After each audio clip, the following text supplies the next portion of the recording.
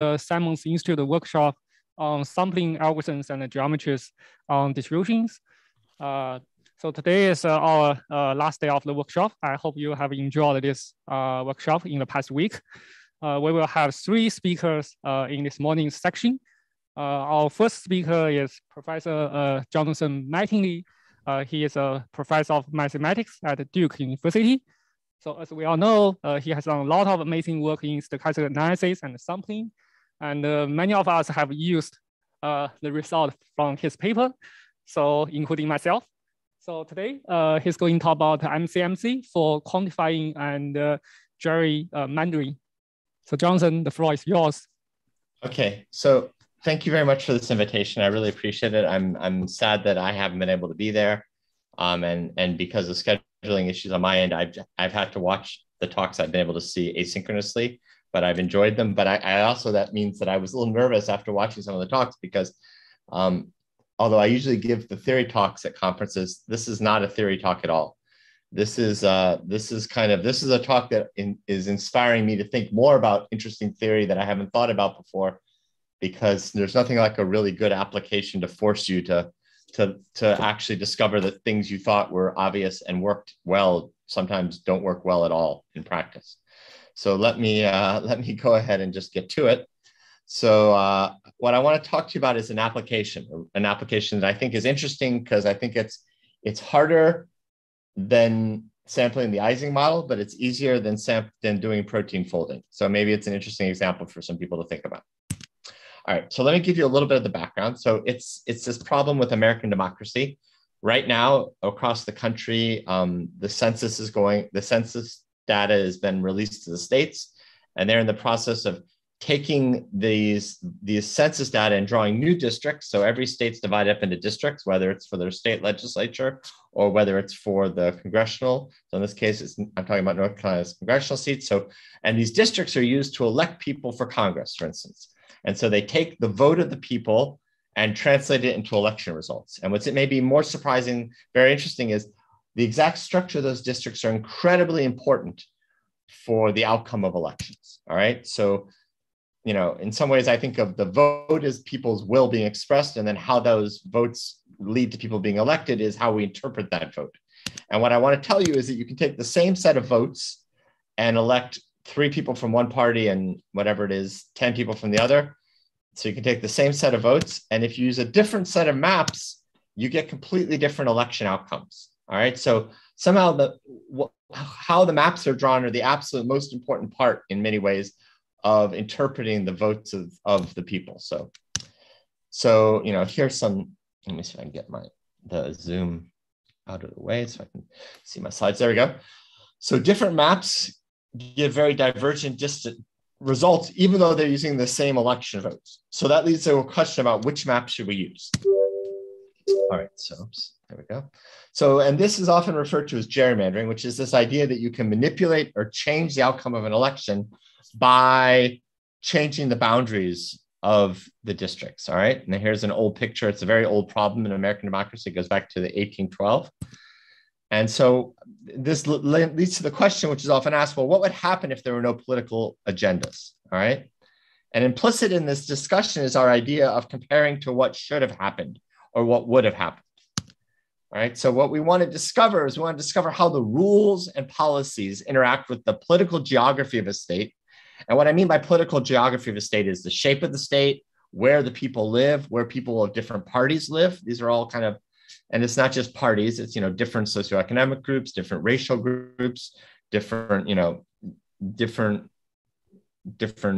where people, what types of jobs people have, different vocations, right? Where they all live. And so we want to understand how they interact and to create this translation from votes to election outcomes. All right. So here's 4 historical maps from North Carolina. 3 of them were used in actual elections, and one of them was drawn by a set of judges who were retired, who wanted to see what would happen could they make better maps. There was half Republicans, half Democrats.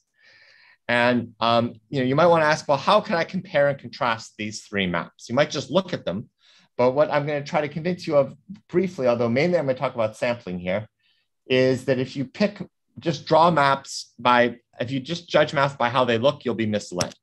So here are those same 4 maps.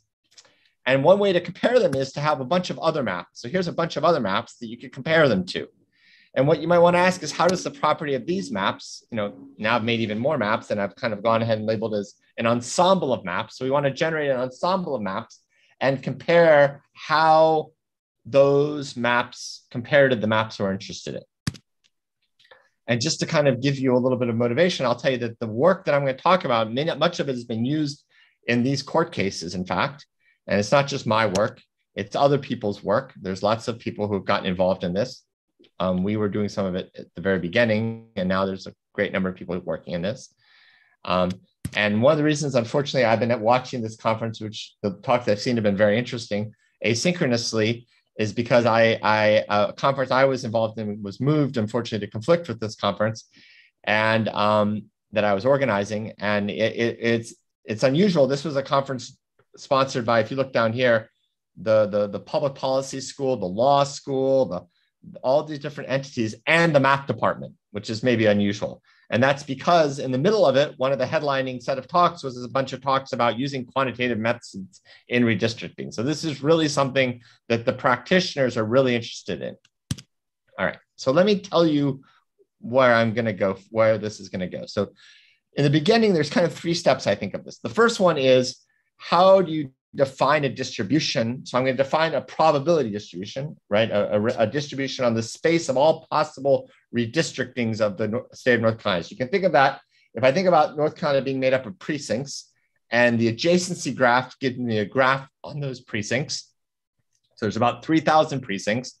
I have an adjacency graph on that, which is a planar 2D graph typically, but not always, but we can just pretend it is. And then I want to encode a distribution on partitions of that graph into the number of districts I have. So in North Carolina right now, it would be 14 districts for the congressional delegation.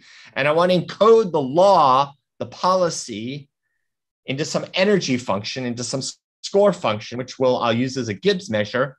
And then second step is I want to build an ensemble, which just means I want to sample, algorithmically draw from that distribution. Right? And there's lots of different ways people are thinking about this: sequential Markov chain Monte Carlo, enumeration for small ones, and Markov chain Monte Carlo, which is what I'm going to talk about today. But then if I had more time, if you gave me another hour, I could then talk about number 3 a lot, which is actually a fantastically interesting kind of field of scientific communication, of how do you explain these ideas and how do you transmit them to the courts and to policymakers in a way that they can find digestible and useful. All right, so I'll say a little bit about that at the end. All right, so by the way, please, I can't actually see you guys right now. It's always the problem on Zoom, because unfortunately, usually I like to have my other iPad up and running, but it's not running for some reason at the moment. Okay, Jonathan, so I have a question. So why do you use sampling instead of optimization? Because the goal is not to optimize and find, first of all, it has to be a political conversation, okay? So it's not like there's a computer that's going to spit out a set of maps and they're going to use these maps. So I'm not in this conversation, although this is a separate conversation, I'm not thinking of using this as a way to produce the map we use. I'm thinking this is a way to compare whether the map they pick is in the neighborhood, in the kind of realm of reasonable maps, given what they care about. So I'm going to, instead of it's the same reason you do Bayesian statistics instead of just picking the maximum likelihood. I'm interested in the actual distribution of maps that would be allowable, and not just the one that minimizes some functional, okay? Right, so you should really think of this as kind of a sampling problem that would be akin to thinking of kind of sampling from a likelihood in some Bayesian sampling problem, all right? So there's those 3 steps. Did I answer the question well enough? Yeah? And now I'm going to define some probability distribution. So I'm going to give some score function and define some Gibbs measure here. And that score function, I'm going to take a reasonable thing is just a sum of the independent factors that they're not really independent because they influence each other, but you think of them independently. And of course, by adding them like this, I'm taking in some sense the maximal entropy measure within the constraints of these observables that I have here. So population, some idea of compactness. People don't want counties to be split, or they don't want cities to be split, and they maybe want depending on where you are, compliance with the Voting Rights Act for minority representation. So for compactness, we often take isoparametric scores. We often just take L2 population deviation from some ideal population. And then there's other kinds of ideas around communities of interest or affinity scores, where you're in California, I'm not, but if you're in California right now, there's a lot of talk in Michigan and California about communities of interests, and then the Voting Rights Act. So all of these things kind of, not going to talk about how we encode them mathematically, but here's some ideas.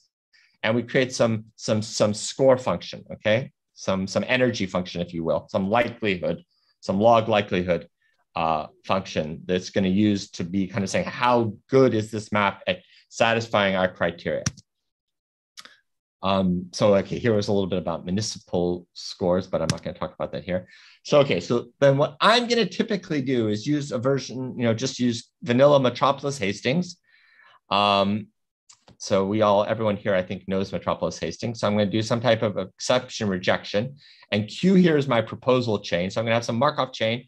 And so C is a coloring of my graph. And I'm going to propose moving from one coloring to another coloring. And then I'm going to do the standard kind of rejection step. All right. And one of the reasons I'm putting up here is just to remind you that if you don't have a reversible rejection, you need to be able to calculate forward probabilities and backwards probabilities. All right. And here I just have the vanilla Metropolis Hastings, not, with the standard kind of accept rejection scheme. So there should be a min 1 here. I forgot to say that.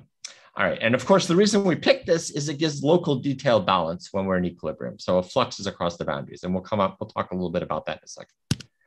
All right. So there are basically two basic types of proposals that are usually used. So of course, Metropolis Hastings has two parts, the energy and then the proposal. The proposal and then the energy function. So the first one is just what you might call single node flip, which is like an Ising-like move, which is the first thing anyone would try.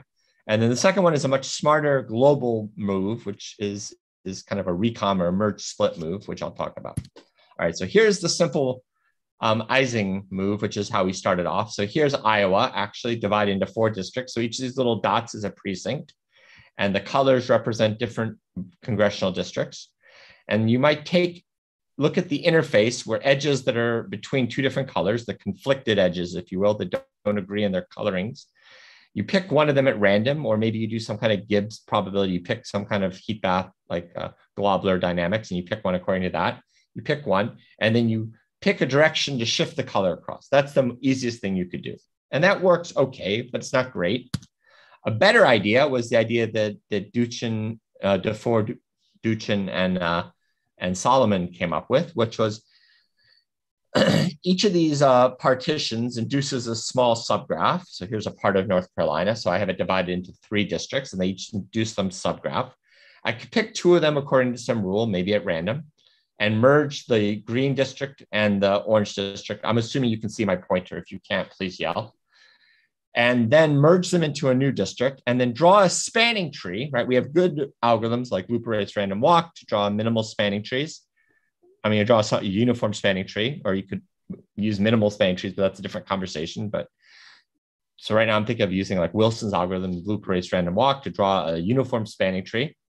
And then, since one of the most important criteria here are balanced populations, so we want to draw balanced partitions.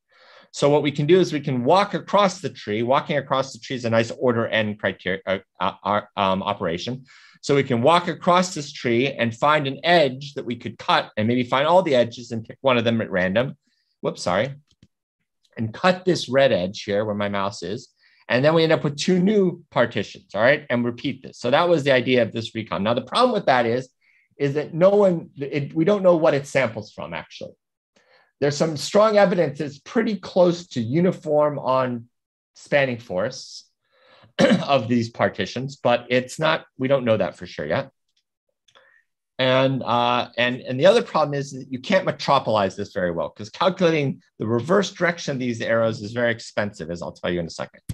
So, and I want to emphasize right now, so I don't actually really want to use either of these algorithms. Now, some people do use these algorithms. I think it's the wrong thing to do. And from the very beginning, we've emphasized that we always want to be sampling from a Gibbs measure. So we always want to use some rejection scheme to really be sampling. We want to metropolize, to be sampling from a measure that we can design that can follow the policy considerations. And one of the reasons for that is that the discussion about choosing this measure actually really sharpens the conversations around policy, and I think makes things clearer. All right. So what we want to do is we want to be able to, so here I'm merging I'm doing the same thing we did before, but I want to be able to calculate the forward and the backward probabilities, this orange arrow, so that I can metropolize. All right. I just want to emphasize that. So now let me propose a variation, which is kind of metropolis forest recon. So before we really thought of these as partitions, and we actually have a variation on this where we still do, but I think it's easier to explain this first as a spanning forest algorithm. So instead, let's actually keep track of the tree structure. So now when I merge these two, we're going to again end up with this merge district, which I'm going to again draw a uniform spanning tree. And then I'm going to split it. And now I'm going to end up with two spanning trees. Now that sounds like a subtle, almost imperceivable change. But the important thing is that, okay, I have this probability, but I also can then calculate the backwards probability. Because now, again, I'm starting from a spanning forest. I can actually calculate the chance of drawing this spanning forest and then moving backwards to, and then cutting it to end up with these two spanning forests induced on the partitions, right? So the point is we really need to be able to calculate both the forward probabilities, the black arrows, and the backward probabilities. And so here, let me try to, let me actually, before I do that, this slide is, I wish it was in a different place, but I guess I left it here. So I'll just deal with that for a second. When we do this, we're switching from thinking about partitions to spanning forests. And in doing so, this tau is the number of spanning forests on a partition.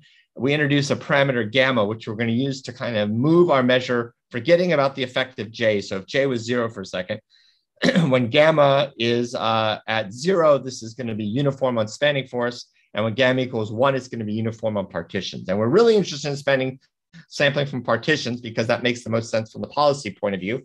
But it's actually, this algorithm naturally samples on spanning forests. And that's going to be a problem we're going to have to get around. And so this is the mathiest slide I have here. So I'll just tell you, the problem is that if you see, so we start off with, if we think about starting off with a partition, we start off with a partition, then we merge two of the partitions, and that's a many to one map. Like there are many partitions when merged create the same big partition.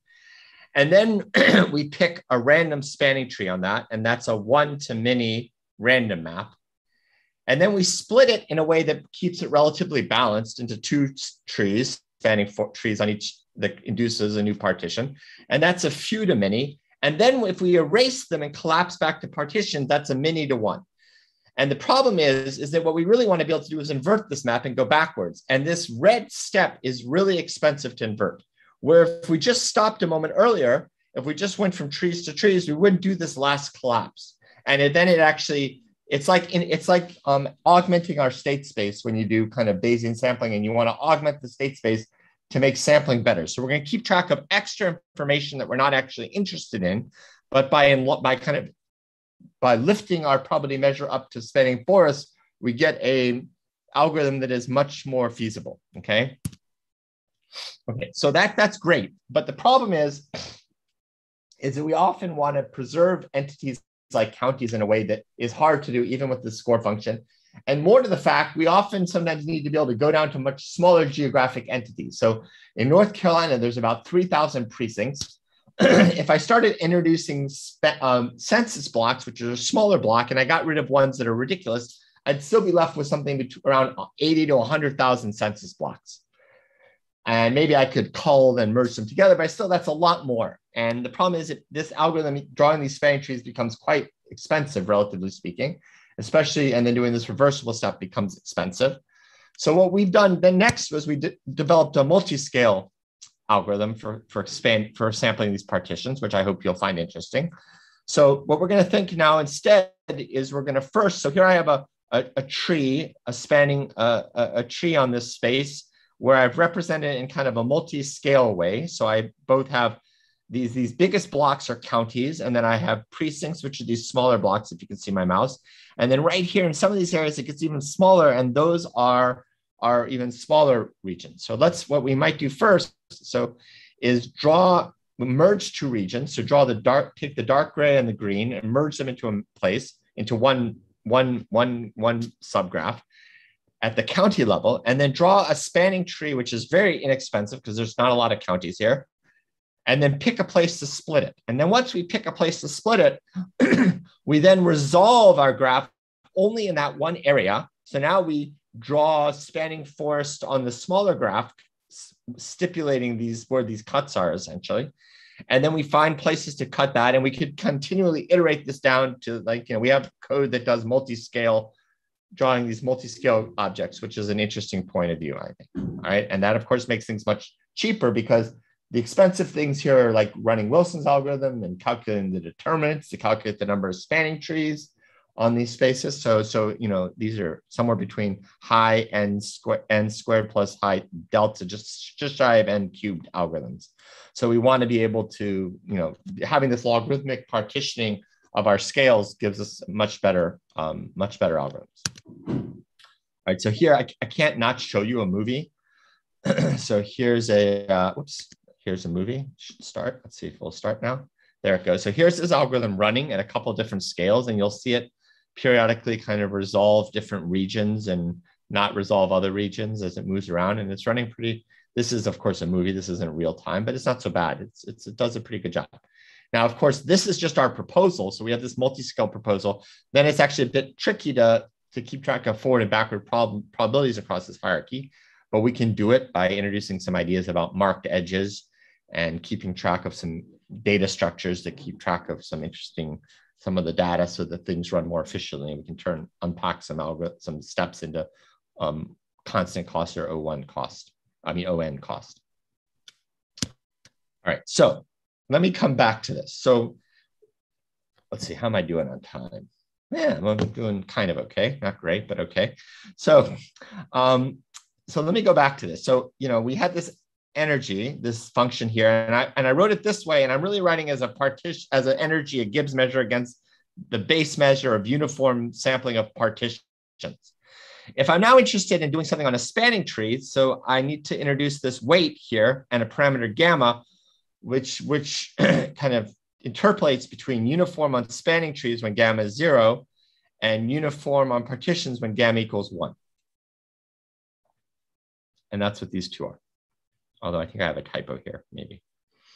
And the reason it's important is that if you're uniform on partitions, you end up with, and so what this is this is a kind of a simulated state where we have a city in the middle. And so the thing about cities is that they have lots of edges from a few small city precincts to big county precincts around them. And what these two are is, one of them is where we sampled, so the width of each edge gives how often that edge was on the boundary between some districts. So I think we split this into 3 different districts, or 5 districts, either 3 or 5, I can't remember anymore. And all I really want you to notice is if I sample on partition space or tree space, my cuts come in different places, right? There's this red is the difference between them. And so if you don't want to introduce some biases between how cities and rural areas interact, biases that weren't explicit in your measure, your Gibbs measure, your cost function J, you have to be careful. So we really want to sample from partitions because we think that that's the right policy-driven measure. And so we need to think about how to, and I'll just tell you that when we sample on partition space, our Markov chain is very poorly mixing. And when we sample on tree space, it's very good mixing, okay? So here's a bigger picture of the same ones, kind of blown up. I'm kind of giving you this at a cartoon level just to motivate what's coming next. So what we've done, and other people for a while have done, is we've looked at various ideas of parallel tempering and simulated tempering. So in other words, we're going to run chains at different, one of them at the bottom is going to be better mixing and a mathematically convenient distribution, this time on tree space. And then here we're going to have a worse mixing policy-driven distribution, which will have more compact districts, will have beyond partition space. And we're going to do this standard parallel tempering algorithm. That's to say we're going to have walkers at different, this is actually more simulated tempering, if you will. So you're walking on one temperature, and then you periodically jump up and you walk there, and then you jump up and you move around. But you could also do parallel tempering where you have chains running at each temperature. Now, one thing that we've had, and I'd be curious to hear other people who have experience giving me ideas, But and here's some different chains as they're switching between different values of beta, if you will, these gamma levels.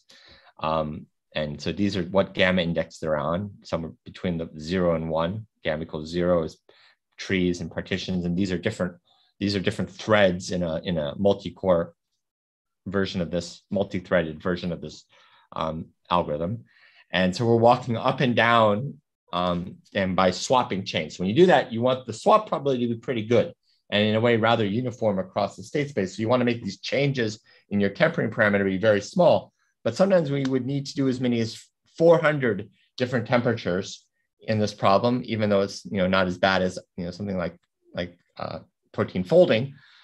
And of course, 400 temperatures either means I need a lot of compute power on the Amazon cloud or the Google cloud or something like that, or Oak Ridge has to decide to give me a machine, or I have to do something smarter. And one of the things we're experimenting with is kind of, since this seems to have, there's a very directionality to this, we're doing smaller chunks of parallel tempering where we kind of build up a good sampling of our measure and then use that as a heat bath almost to feed plans at a lower gamma into the higher gammas parallel tempering chains. And so we can do that in a way that still preserves measure. And that's been, this is pretty fresh work and it seems to be working pretty well, but we're making progress. All right. So now I have way too many slides on the next topic. So I'm going to skip some of them as I go through. But another thing we tried at one point was to replace Metropolis Hastings with something else. And there's some nice ideas that other people have had, like sequential Monte Carlo, that seems to be working. It's a little bit related to the parallel tempering in a way. But another thing you could try to do would try to do non-reversible Markov chain Monte Carlo. So, the classic example that goes back to Neil, Holmes, and Diaconis in the math literature for sure, and various other people in the physics literature, is the idea, instead of replacing diffusive random walks, which is essentially what sampling is, with some type of ballistic stirring. So, right, if you're just going to sample these nodes uniformly, if you do random walk, you're going to need n squared to typically cover everything. Here, if you just ballistically run around it, you're going to only need order n, right, to sample every vertex of this graph. And the idea of lifting is you still run a metropolized scheme, but you make this move on the left out of two ballistic moves.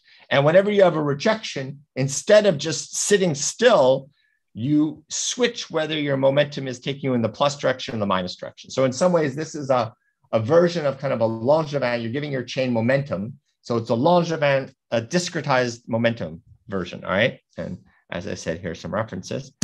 So, so we had two different versions of this. One where we actually, went back to the stirring your coffee analogy, since we're in the plane. We actually put a vector field on this and we tried to stir the center of masses of our districts, the centroids of our districts around according to a flow. But we also had another version where we just tried to have different momentum, just decide whether the green was flowing into the purple or the purple was flowing into the green at the moment. And had a whole graph of momentums between all of the different districts. We had all the different colors here. We'd have a different momentum between them, telling at this moment which way they were flowing. And so we did that. And so here's just a little bit. So the idea would be you propose a move. If it was you only consider moves that are in the direction of your stirring. If it rejects, then you flip the direction of your stirring, okay? And so I'm not going to go into it. Here's just an algorithm. It looks a lot like Metropolis Hastings, but it has this extra momentum in it. All right, and so let me skip this. And so let me show you a movie here. So here's a toy example. So this is one of these. The simple middle one is tempering. The one on the right is reversible, a non-reversible, and the one on the left is reversible. And the thing to notice here is that the one on the right will eventually flip over because we have a stirring. And the one and the two in the middle will not do as well. So eventually this will flip over here. There it goes. But this is kind of a simple toy example, which is much better than you could ever hope. And the graph at the bottom shows a little bit more of the truth. So actually, it turned out that having this momentum did no better than just doing some smart tempering in our problem. That is to say, instead of uniformly picking which way to do single node flip and do the Ising move, but picking them with some tempering, we did much, much better. And the center of mass still did best in a simple example, but when we got to bigger examples, we actually saw the center of mass degrade, and it's a lot more expensive. So we're not actually using this right now in our sampling, but it was an interesting idea, and it led to kind of a discrete version of, in a way, a Langevin sampling. Yeah, we haven't finished writing that up, but there is a version of this which has not discrete plus or minus momentums, but more continuous momentums, which would be more like Langevin sampling on this space of graph partitions. All right, so right. So, I mean, we did see some nice properties. We saw kind of movement from these metastable states much better in the blue one, which is the center of mass split. But, and after only 25,000 steps, it had moved around a lot more. The center of mass was more equally distributed, where the two districts were kind of more split had a certain orientation that had to do with the initial condition. But after 10 to the 7 steps, they both did just as fine. And it wasn't that, if you actually counted computer cost and algorithmic cost, the center of mass wasn't much better. All right, so right, and that's what this says, but I don't think I have time to go into that in huge detail. All right, so there's a general idea about subdividing your graph into different spaces and assigning momentums. If you're interested, I'm happy to talk about that. So we kind of create a partition and we assign momentum into different partitions of our state space, not of the graph space, but of the actual state space. So this works very well. And then we have different chains associated with different momentums. We got a whole stack of different momentum. It's nice theory, but it didn't work so well in this example. All right, so, okay. So there's a lot of work going on. So I'm going to just quickly mention 2 other ideas, which are maybe outside the topic of this conference, but I think they're interesting to think about. So the first one was some work that started with Alan Fries and Maria and Wes, and it's been used actually in a couple of court cases also. And then we kind of had an extension of that. I worked with them to do an extension of that, and it's really the idea about, all right, it measures just the fragility of a gerrymandering, but the idea is that sometimes to measure whether something is an outlier, if you're not trying to exactly sample from the distribution, you actually can use a chain which isn't mixing. So what's interesting about these methods is they don't require any mixing guarantees. So it's an interesting question. It's an example of, if you know what your question is, and your question is this thing an outlier relative to this distribution? Is this example that I have an outlier? How far in the tails is it? You can actually do something with guarantees that doesn't require you to faithfully sample the whole measure. It just needs, in this case, it just needs a reversible Markov chain Monte Carlo method. So like Metropolis Hastings works just great.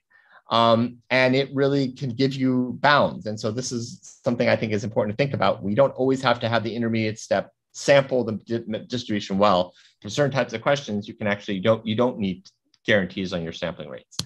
Another thing which has been very interesting is to actually come up with smart, clever enumeration techniques that prune the tree and actually enumerate every single partition in small cases. And this is some work that Keisuke Inuma and Ben Feitfield really pioneered in this area. And I'll just say that in one of our court cases, we actually, this graph to your right here was actually, here was the purple was what we got by our sampling methods. And for this small sub part of the problem that was actually interesting in its own right for the court case, we were actually able to enumerate it completely and show that our sampling method was doing a really good job. And so, we actually presented a clever, a state-of-the-art enumeration method in court as a validation for a sampling method. Okay, so I think I have maybe 15 minutes left. So maybe it's a good, is that right? About 10 minutes, maybe 10 minutes left? Yeah, about 10 minutes left. Maybe only 5, actually. I just remember you said 40, not 45. So no, you started a little bit later. You have 10 minutes. Yeah. Okay. All right. So what I'm about to go to now is to explain how some of these ideas could be used, but I'm also happy to take, so let me just take a little bit of time to explain how we explain this to the court, and maybe show you some of the products of this analysis. And then I'm happy to go back to the algorithms. And I know I went fast over some of that. I'm happy to talk more about it. So the kind of things we do is, if you look just for a second over where my cursor is at this histogram. So we've taken some, tens of thousands of maps. We've actually converged them using some kind of Gilman-Rubin statistics and looking at the total variation distance of these plots and some other plots, some projected marginals to see when those converge. And what we get is this histogram. So given a certain set of votes, we got this histogram of the number of seats for a particular party elected. And we could compare like the map that we were given and then a map that was eventually the court put in.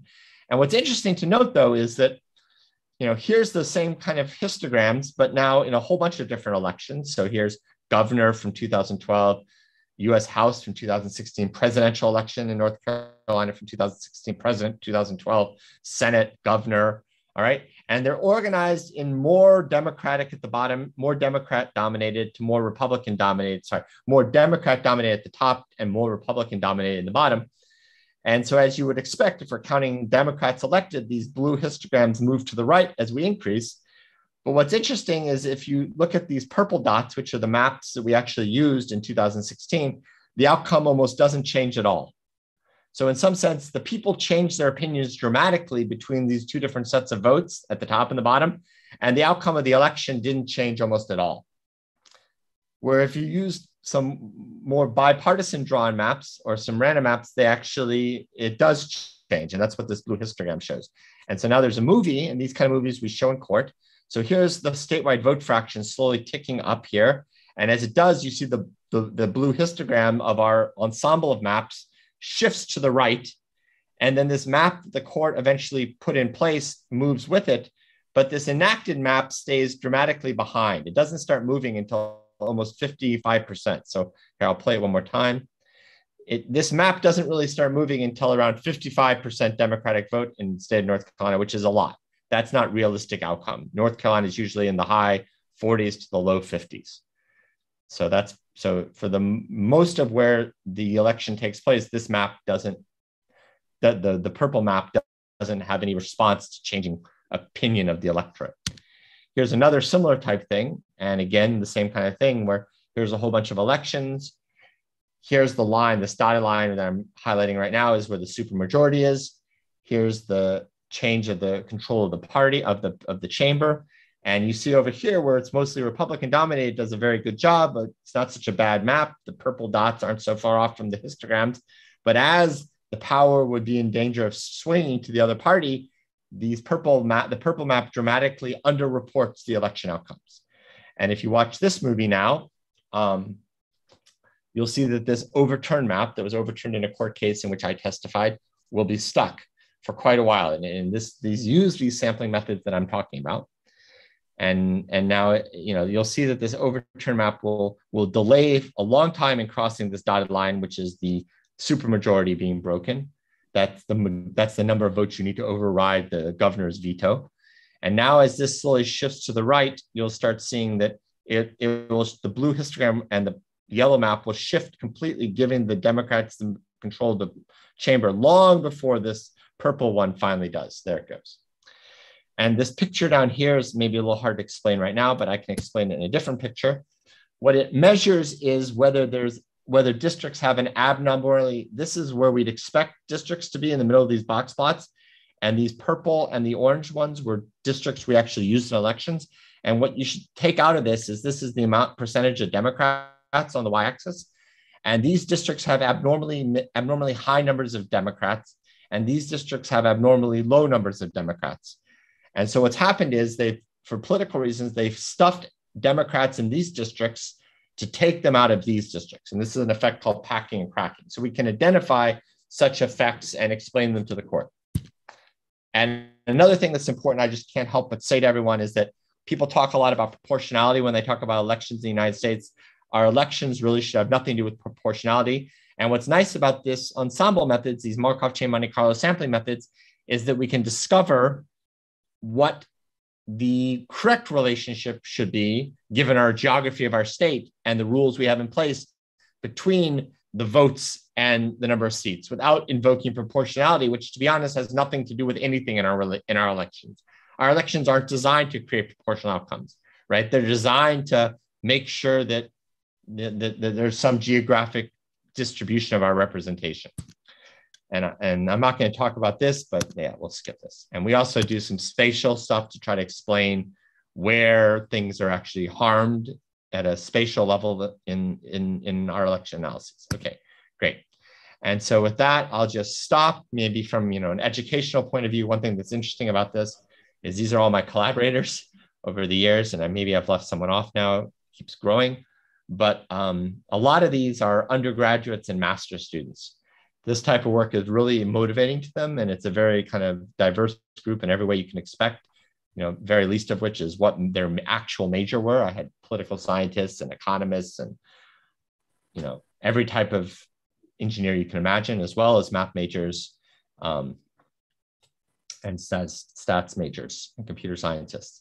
So it draws in a really broad group of people. And so all these UGs are undergrads, which is interesting.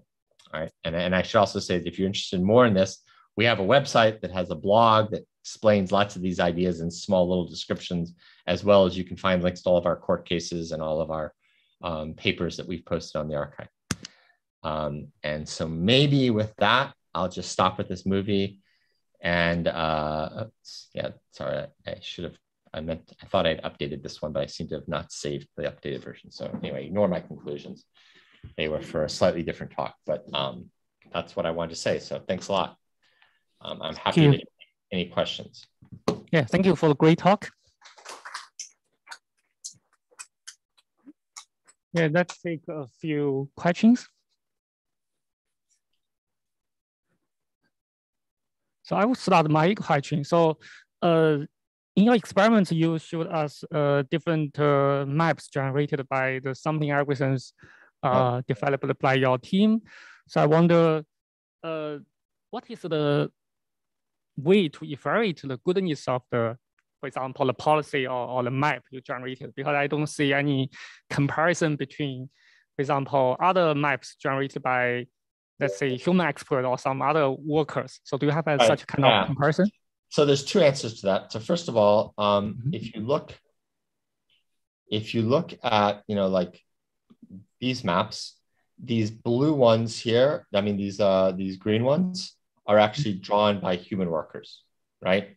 But a nonpartisan group that was trying to, so we have some validation that, and you see they're pretty central to our, if you look, they're in the middle of our box plots here, if you can see them. Yeah, yeah, I can see it. Yeah. Oh, there it goes, finally. Yeah. Bandwidth. So they're not so far off from the centers of our box plots where these are really far off. So that's one way we do it. The other way we do it is we actually, when we design this, let me just get rid of this part here. When we design this energy function, right, these are kind of nonpartisan criteria. We tune them. We're trying to get better about it by using some kind of inference techniques, using some Markov chain Monte Carlo inference techniques, but we tune these maps to be centered around the values of these functions, the compactness, the equal population score that we see in historical maps. So we say, even if our maps look like your maps in these nonpartisan criteria that you say that you use, how do they look like? What do they look like in the partisan criteria? And we see that they're very different. That's one thing.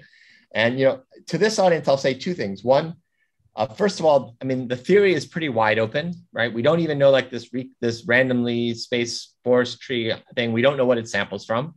There's lots of interesting places for people to come up with performance guarantees. And these same kind of problems can be used in all different kinds of graph partitioning algorithms, we think, where you want to, split into groups. I had a student who was thinking about this with some statisticians about dividing up into groups that had subgroups for experiments so that they would have some certain properties, like kind of marginal table type sampling problems. But there's also, I should also say that there's some interesting use of the machine learning that people have used in trying to kind of judge, do these maps look like these other maps if in nonpartisan ways, right? So that's another thing people have tried to use to try to learn the distribution and then learn the score function in a way to make it quicker, to make these algorithms faster. Yeah. So when you say then the score function, do you mean then the coefficient that is of I in front of each? No, I mean the whole thing, this big J, right? Oh, okay. So we actually pick these score functions, but then we have to fit the alphas we have to fit the alphas to make it look like maps that people tend to use. Okay. Right? I see. I see. And you know, and that's the interesting part. I mean, this is an interesting, you know, we can run some of these parallel tempering runs in 5 or 6 hours, right? And so it's a hard enough problem that you need good ideas, but it's easy enough that you can actually play around with it and have some ground truth. You can actually look at these maps, right? In a way you can't look at some very high dimensional protein folding problem, maybe, right? So I think it's an interesting test problem to think about. Yeah, indeed. Yes. So any other questions from the So I had the kind of a more general question. So you mentioned that there are many theoretical questions that arise from this work, and we have a very theoretical crowd here. I know. I'm sorry. One question is. Go ahead. Yeah. Sorry. So one question is, you know, if one wanted to work on some of these problems, what would be a good place to start? And even just looking for kind of, I don't know, reasonably well-defined questions. Yeah. Okay. So here's a few questions. Okay. So, you know,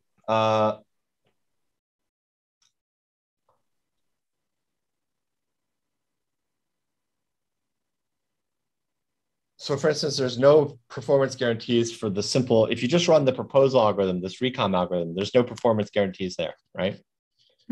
There's no, as the problem scales within, how does it behave, right? No one knows that. Another problem is how, you know, anything about how, as I change this measure here, you know, how, if I think about partitions, how do these tree counts vary given that I'm restricting to certain types of compactness, right? Very recently, there's some work about the fact how the isoparametric score relates to this kind of tree count, right? Another interesting question is here I've been able to use uniform spanning trees drawn by Wilson's algorithm, but what if I want to use like a greedy algorithm, right? Like Kruskall's algorithm to draw a minimal spanning tree based on putting weights on the edges, right? Like we know how to do. How can you metropolize that? If I'm drawing my spanning trees from MST, minimum spanning tree, how could I metropolize that, for instance? Right? People don't know how to do that at all, right?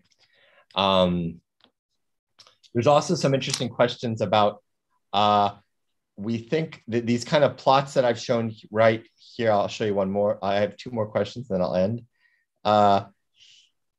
Let's see, where's the plot? So let me show you, right? These plots here that I have, these histograms, we kind of see this, these are kind of an order statistics, but they seem to follow in a nice, fairly regularly spaced thing. We don't have any understanding of what the parameters that affect that are. And even more to the case, we see that if we only care about these observables, these marginals here, the chains actually mix faster than if we care about the whole distribution, it seems. So in cases where we can enumerate the problem, and they're still pretty big, not super big, but kind of big, small to medium size, we see that if we wait for the entire distribution to converge in total variation, it takes much longer than these marginals to converge. And actually, these marginals are all we care about. So what about the geometry of this phase space means that these marginals converge faster, right? Right. So these are just the projections of the partisan makeup of the 13 districts here.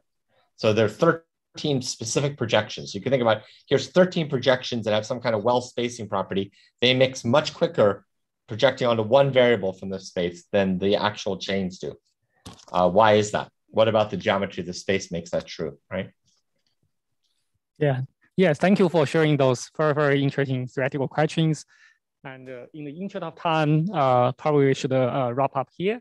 Let's thank our speaker, Jonathan, again for the great talk.